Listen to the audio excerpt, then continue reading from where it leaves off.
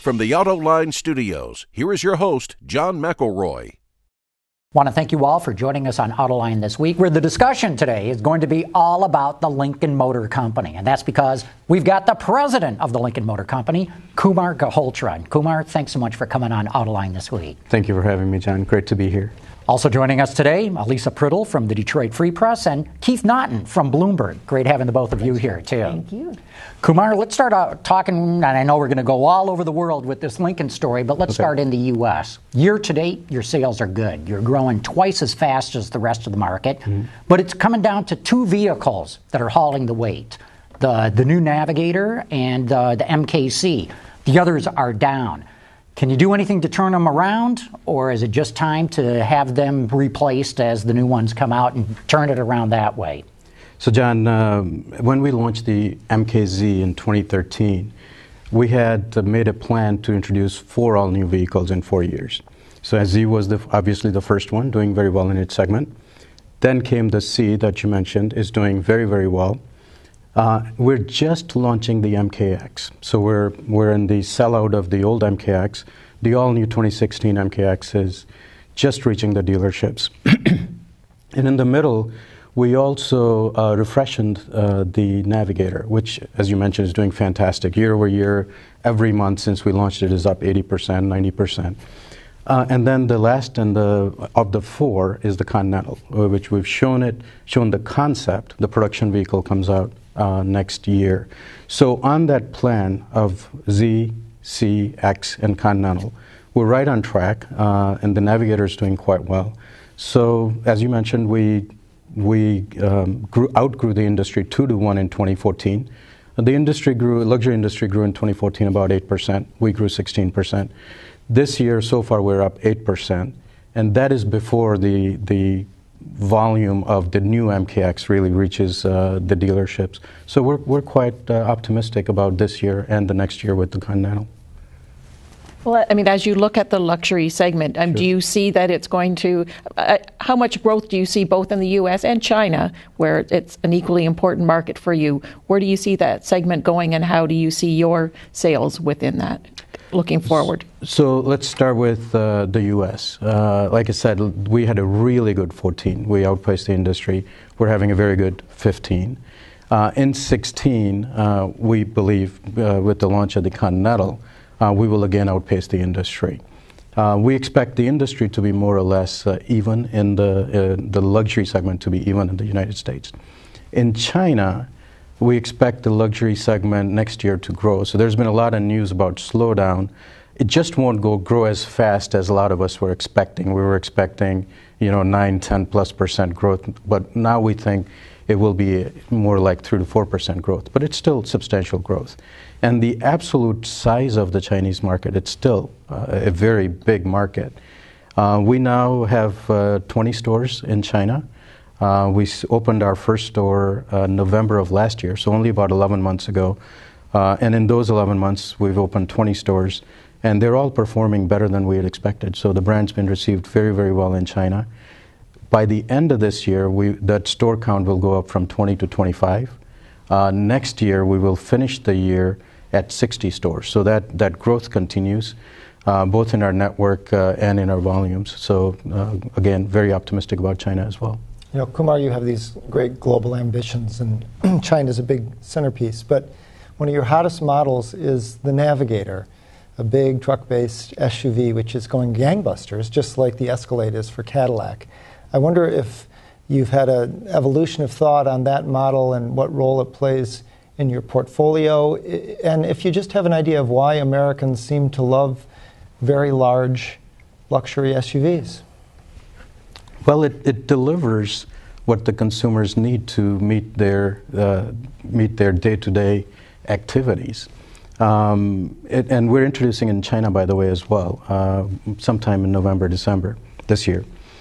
It is doing very well, but we're working on a total portfolio. As I mentioned, the Z is doing very well in its segment, and we now have a great lineup of SUVs with the C and the X and the Navigator.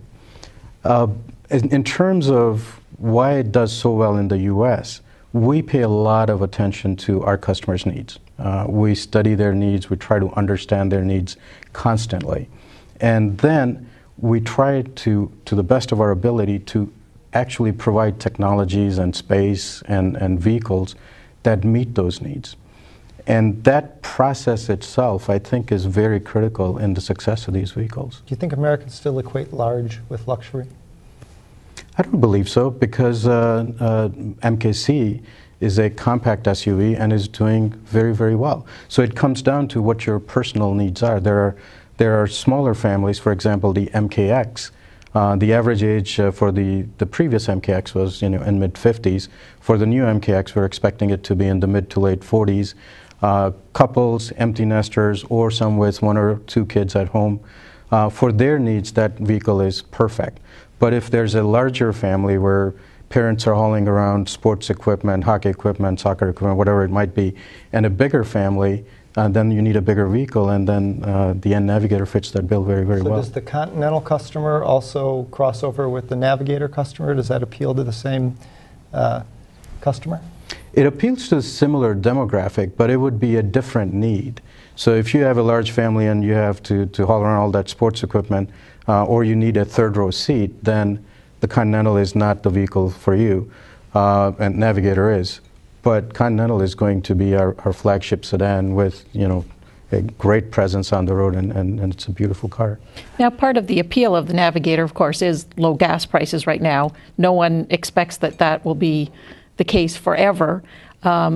So are you worried about that, or do you think that by having a next generation one and having heavier use of aluminum counteracts that, makes it fuel efficient enough that you hedge against a scenario of those sales dropping? Yeah, we are always trying to improve the fuel economy of all of our vehicles. And just the Navigator that we're talking about, that's in the marketplace today, we launched it with the EcoBoost engine, the twin turbo, and it's great combination of power and fuel economy. And we're going to continue to build on that and other technologies for the future Navigators that we launch. And aluminum will play a big part of that as well. Well, we're not discussing specifics on the technologies of the future products, but we will use the combination of technologies that delivers both the spaciousness that customer is looking for and a very fuel-efficient vehicle. I'd like to go back to China for the moment. Yes. We keep hearing that Lincoln's doing well there, but we never see any real sales numbers. Can you share any of those sales numbers with us? Yeah, we haven't shared Lincoln-specific sales, and there's a reason for that, John. The reason is, as I mentioned, we opened our very first store November of last year, so less than 11 months ago.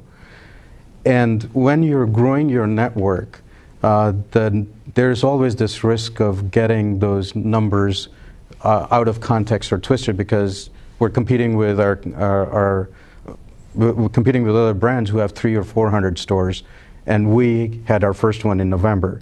And as we grow and stabilize the network, we will certainly start sharing those numbers. But on a per store number, we're doing very, very well. The throughput is fantastic.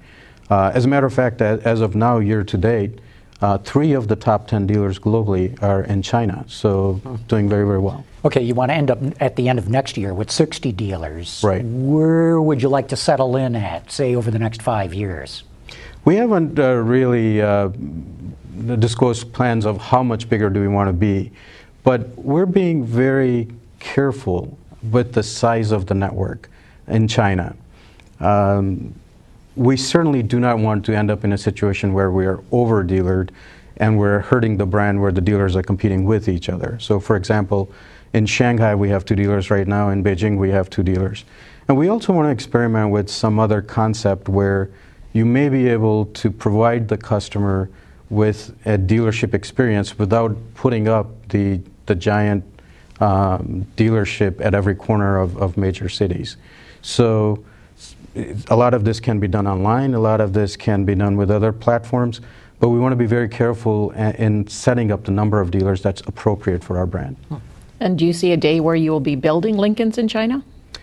If the business case makes sense, certainly. We're a very, all of you know, we're a very capital-intensive business, so the volume has to be there. Right now, there are no plans to build there, but our volumes are growing, and if the volumes at certain point cross that threshold where the investment makes sense, we would certainly consider it. And then your longer-term outlook is for global sales of about 300,000 a year. Do you expect that to be kind of a real half and half between China and the U.S., or do you see one weighted more heavily than the other? And do you ever see Europe as being a contributor? So, yeah, we do expect it to be 300,000 plus by 2020. And the two biggest markets there will be the U.S. and China, roughly at equal volumes. It depends where each market goes. We also today sell in about 20 markets globally. So we're in Canada, in Mexico, in Middle East, South Korea. So we'll continue to grow all of those markets as we grow U.S. and China as well. And eventually, yes, certainly at some point we would seriously consider Europe, but that is not in the plans right now. At the moment, we are completely focused on growing in the U.S. and growing in China. Well, and you've got Ford vehicles that, the Vignale, I mean, you've sort of filled the gap on the Ford brand side in Europe. So is there even room for Lincoln in Europe? Honestly, we're so focused on U.S. and China right now. I personally have not given a lot of thought to when we would enter Europe and how we would enter Europe. But it is one of the three largest markets, luxury markets in the world. It'll be China, U.S., and Europe. And at some point, after we're well established in U.S. and China, we would certainly consider Europe. So Kumar, with the Continental, you've introduced a new face of Lincoln, a different grille that was widely praised when you showed it in New York. Why move away from the split wing grille, which is rooted in your heritage and is on the new MKX? Yeah, like you said, Keith, it is rooted in our heritage, and it's been a key part of our design language. But for any brand, especially an automotive brand, we need to continuously evolve our design language. So we're evolving our surface language, we're getting great proportions for our vehicles, and we felt it was time to freshen the grille as well. And it was very well received. It looks great not only on the Continental, but we've tested it on our rest of our portfolio. So over time, we will be moving rest of the portfolio to the new grille that you saw on the Continental. But in the meantime, the split wing grille, which has been part of our heritage and has been a key cue in our design language, will continue on some of our vehicles. And as you introduce the new grille, will you also introduce a new nomenclature and move away from the alphanumerics? Actually, the alphanumerics have got pretty good brand equity now. The MKX, the MKZ, the MKC. So we're going to continue with those. With the Continental, of course, we launched a very iconic name, relaunched an iconic name. Lincoln has had some fantastic names in its history. That's for sure. Navigator is one of them, so obviously with Navigator we'll continue with the Navigator name. And we've got other products in our cycle plan, and as we get closer to those launches, we would seriously debate whether we will have an alphanumeric or another one of the iconic names, but no change I have nothing to announce in moving away from MK nomenclature today. So there's no problem having a mixed portfolio, some alphanumeric, some names? No, we don't believe so. We think each car stands on its own, and each name has its own brand equity, so I don't see an issue with having both. What are some of the iconic names that you'd like to see come back? Well, for now it's just Continental and Navigator, and if we were planning on bringing other iconic names back, it's not something we've discussed yet. It would be a decision made much closer to launching some of those products. Kumar, as you said, when the Continental came out, boy, it took the New York Auto Show by storm. But as you well know, some designers at Bentley took great offense with the design of the car, claiming that it looked too much like their flying spur. In fact, one of them was very active on social media. He's no longer with Bentley, by the way. But I'm wondering, did you guys go back and for the production version make any changes that maybe toned down some of those criticisms? No, the Continental is an original Lincoln design, and the Lincoln design team is very proud of that design. It's a very elegant car. It's got great proportions. And the production vehicle actually is going to be very, very close to what you saw in concept. So concept was so well received. The production vehicle is going to be very, very close to that concept vehicle. I can't wait for it to hit the market. Now you've changed your design leadership as well on the Lincoln side. Was that to do the Continental, or are you getting fresh blood? What was the thinking? No, that was a while back. That was even before I took the job, when David Woodhouse came on to Continental, to the Lincoln studio. It was a normal chain of moves within our corporation and design studio, nothing to do with a specific vehicle. Okay. Kumar, I got to believe that you're watching Cadillac very closely. Cadillac's been trying to revive the brand you got a big jump start on Lincoln. Now Lincoln's trying to do the same thing. In my opinion, the Cadillac lineup, it may be the finest cars that they've had in their lineup in the last 50 years, but it's not working. As good as the cars are, they're just not selling all that well. Are there lessons to be learned, pitfalls to avoid as you look as to what you've got to do with Lincoln? So, John, we're looking at Lincoln from three key perspectives. There's the brand itself, which is underpinned by products and experiences. And that's not true of just the automotive brand. It's true of any brand, and especially any luxury brand. So the products and the experiences that you create for your customers must deliver on the brand image that you're trying to communicate or project. So let's take those three pillars: brand, product, and the experiences. If you do only one of those three, it doesn't work. In any industry, it doesn't work. If you have great products, but you haven't communicated it well enough, people don't understand the brand or are not familiar with the brand, that's an issue. Or if you provide great products, but the consumers have a terrible experience while interacting with you, that's not going to work either. And if you do both of those very well, but don't communicate it well, that's not going to. So all three of them have to move in parallel. And if you pay attention to all three and lift the game on all three, it kind of becomes a virtuous circle where the experiences and the products then feed the brand. So we're focused on all three simultaneously. We're working on, and when I say experiences, I mean every single touch point the client has with our brand. Could be our app, could be our website, Lincoln.com, our products, our dealerships, our facilities, and it has to be throughout the entire process. When they shop for the vehicle, when they buy the vehicle, and throughout the entire ownership period of the vehicle. So we've got a very comprehensive strategy on all three parts of that business. And it's starting to work. It's the proof points are there. As we mentioned, the growth is there, the products are there, and our client experience have substantially improved. In China, we had the opportunity to start from scratch, and that's a global benchmark now on the kind of experiences we're providing in China. So a very comprehensive plan, and the proof points are there that it's working. Where does your research show that the brand is at the moment? If we consider that it used to be viewed as the airport shuttle brand or an old man's car, you've had all these Matthew McConaughey ads. Are you skewing younger? Are you changing the perception of the brand? Where do you stand? I'm glad you mentioned the McConaughey campaign, Key. That's worked very, very well for us. All the metrics, both at an emotional level and at a objective metric level.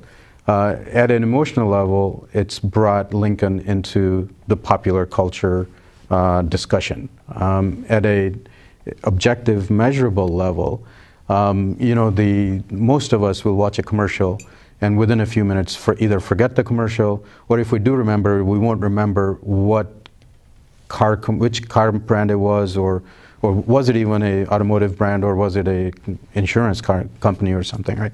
So the memorability of this campaign is absolutely fantastic. Not only people remember the brand, that it was a Lincoln commercial, they also remember, they very clearly associate McConaughey with Lincoln, and the memorability on it is great. And all the other metrics for the campaign have been absolutely fantastic. As you know, we just launched the MKX with an all-new set of commercials with Matthew McConaughey. Between how we're positioning the brand and the new products, the average age of the buyer has been going down. So average age of the luxury industry right now is 54. We are at 58, which is slightly older. But just a few years ago, we were at 67. So in less than 7 or 8 years, it has come down from 67 down to 58. And that's been driven by all the new customers And the conquest customers, vehicle like the MKZ and the C and the X have been bringing into our showroom. So you don't mind all the parodies of those ads that have happened, poking fun at them. Love the parodies. Love the parodies because any publicity is good publicity. Just makes spell Lincoln talk correctly. Yeah, it brought us into the pop culture conversation, and it showed kind of a love for the brand. And the parodies were not negative, so it was a great campaign for us. Do you need are you going to be back in Super Bowl? I haven't thought that far ahead yet. Most likely. You better hurry up. The season has started. Maybe not for the Lions, but we are in all the football games. We're on the college football games and the NFL because of the reach of those games is so broad. It's fantastic. And how long will you have Matthew McConaughey with the success of the campaign? Have you re-upped him for a long time? We haven't quote unquote re-upped him because when we signed the contract, it was a multi-year contract.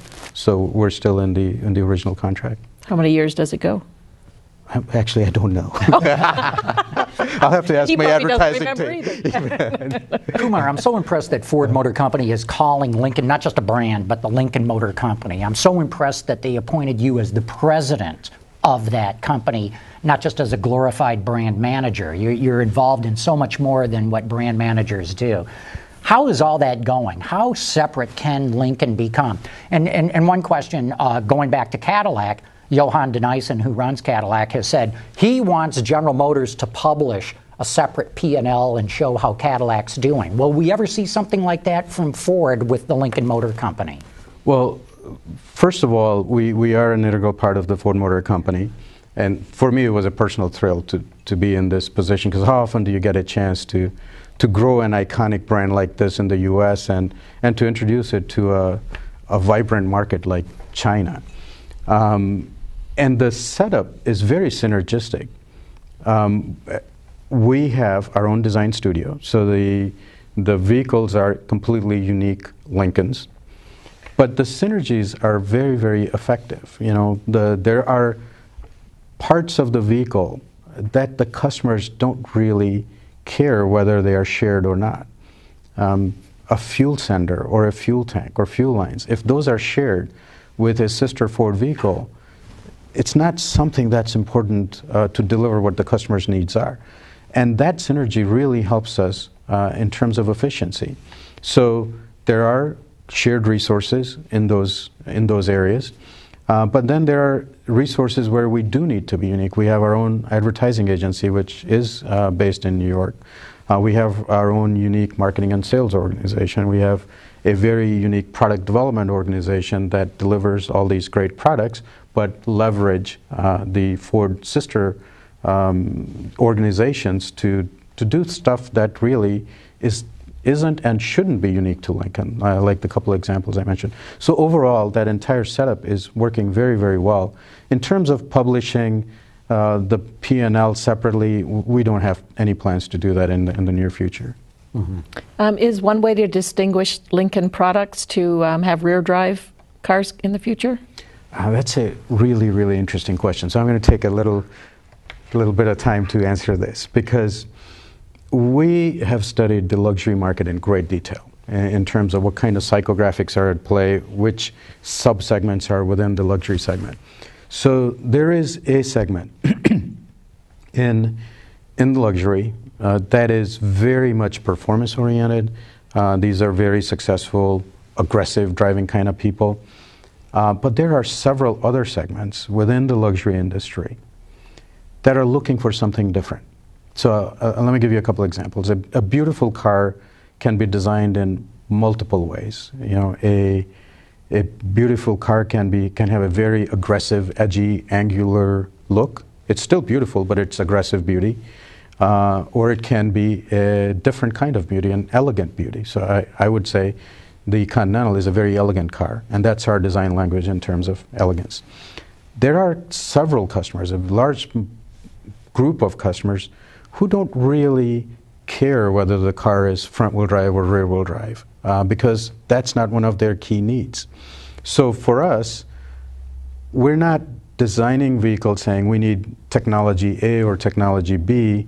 we're doing research on what is it that our customers need, and then picking the technologies and the features that deliver what their needs are.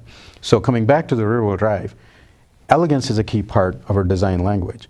So if there is a particular vehicle that would require the rear-wheel drive kind of proportions that need to be delivered, we would certainly look at that, if that proportion couldn't be delivered with a front-wheel drive car.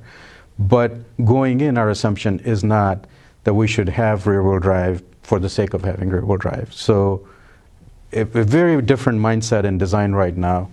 Study the customer, understand their needs, then pick technologies and platforms and features that deliver on that, even if we have to invent them. Kumar, a lot of the luxury automakers have been very active in showing autonomous concepts. Mercedes, Absolutely. Cadillac is coming with their hands-free Super Cruise. When will we see an autonomous Lincoln? And we need a quick answer. We're down to the end. Well, we already Saved by the bell, I suppose. But we already have several semi-autonomous features. Semi-autonomous. We're building on them. And as a corporation, Ford Motor Company, we are